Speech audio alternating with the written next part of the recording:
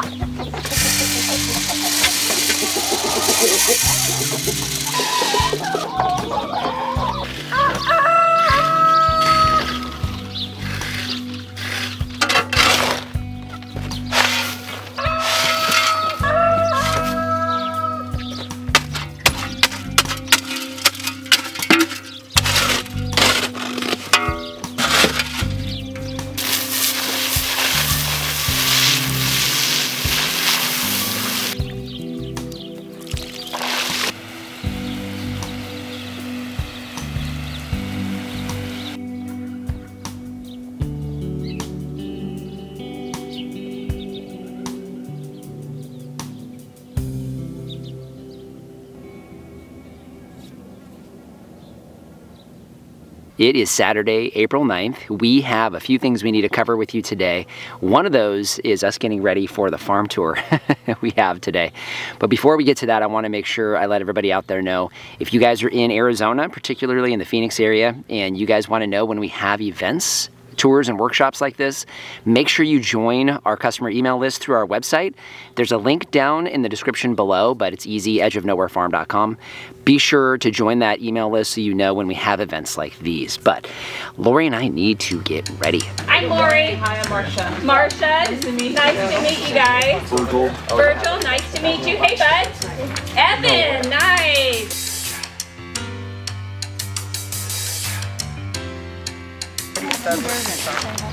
Lori, okay, you guys are nice. Nice to meet you guys.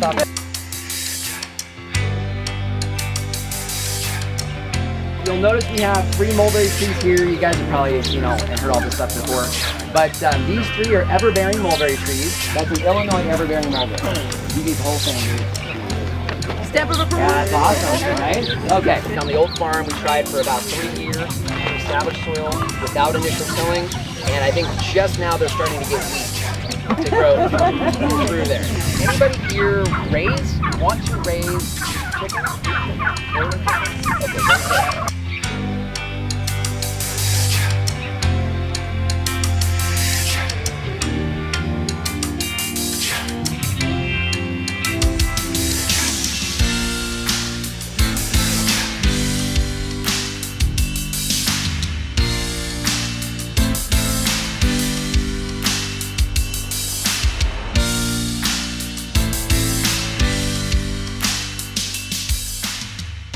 that's called Zone 1, and that's where you're going to be every single day.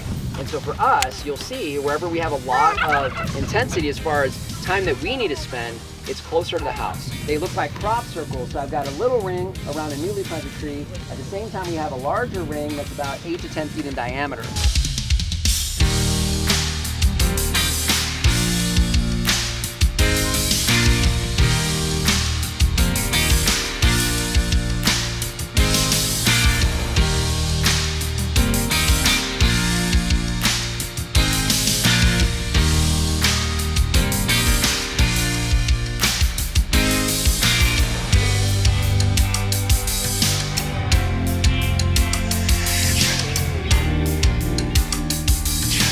You guys find some on there? Oh yeah, delicious. Have you had them before? No. So first time with Shangri-La? Yeah. And good? Yeah, definitely gonna get some of these. Super good, huh? Is that your first time having a mulberry? That's the first time having this mulberry. The Shangri-La? Yeah, very delicious. They're good, huh? Yeah, absolutely. I can see why you make wine out of this stuff. That's good. Never had one before. It's amazing. Mulberry. They're amazing. Right? I know. I'm so bored, but now I know why you make wine out of it. Right? It makes amazing dark red wine. So yeah, see, that's a little different than the Everberry. Right? You should mix it with vodka. It would be. You sit, Yes. you let it sit for a couple of months. Yes. Oh, Yep. it is amazing. It is very good. It's very good.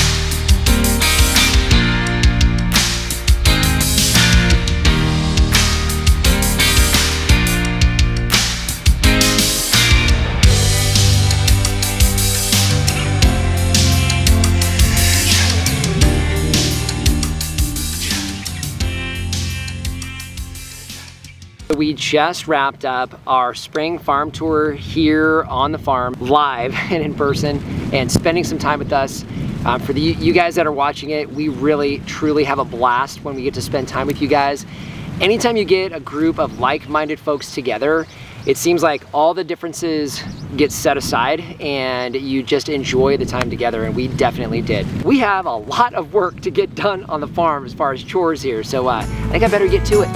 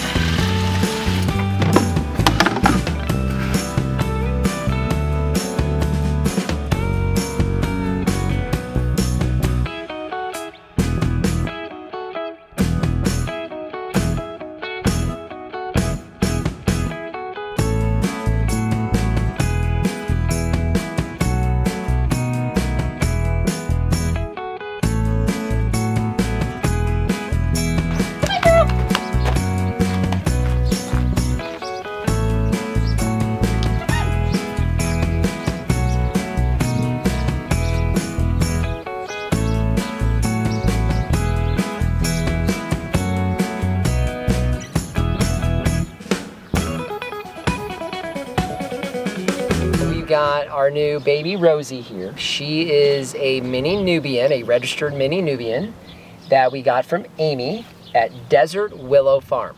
And she raises these registered babies for other folks, and she's a good friend of ours as well. Rosie is like your best friend. She's so cool.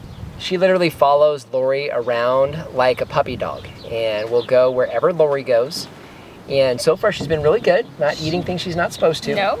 She had spent her first night here last night. Yeah. And she gets a little upset when we leave at first, and then she eventually settles down. But she's just adorable. Now, we have a second one coming. Her name is Violet, and she's just not here yet. So she will have a pal because they definitely need it. She's actually eating grapevines. So we're clearing out some of the grapevines that are coming in nice and strong, and she loves the leaves off of these grapevines. She's chowing down on them now. Get it, Rosie. Get it.